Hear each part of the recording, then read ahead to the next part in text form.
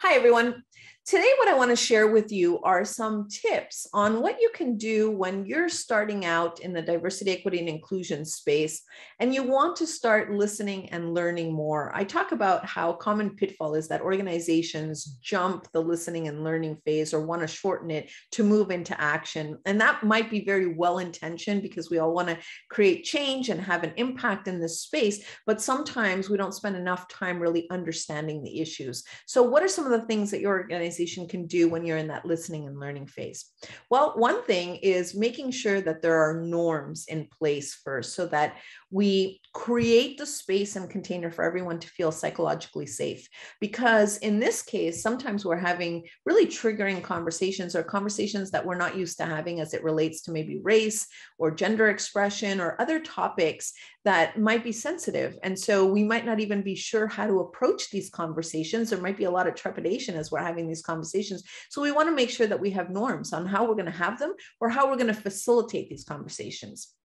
The second thing is starting to have those facilitated conversations. So what could that look like?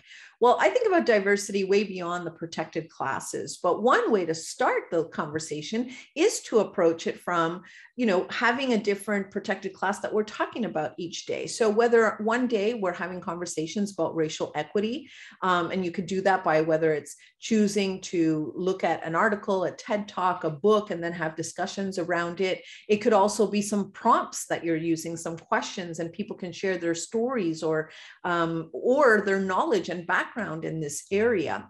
You can have a conversation about privilege. I love Peggy McIntosh's article and questions that already has prompts. And you can talk about gender parity. You can talk about gender fluidity and expression. And again, inviting people to the table so that they can share their stories. You can have a one day where you're talking about veterans transitioning to civilian life. So the protected classes could be a guide as to what are all the different ways in which we can approach conversations in this space, because diversity is not race alone, although that is a very important topic in this space. So that's one way to approach it. Then the other thing is to make sure that everyone has a shared understanding that if we're using terms, we know what they mean and that we're using them correctly.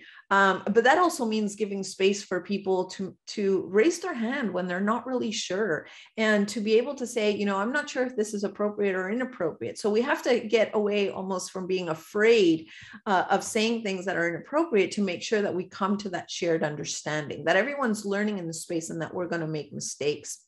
So the last thing I would say is then with all the voices at the table, to co-create the vision, not only for your organization, but how this is going to impact individuals, both on a personal level, on an organizational level, and then in the communities in which they serve. So how do we all contribute to that shared vision?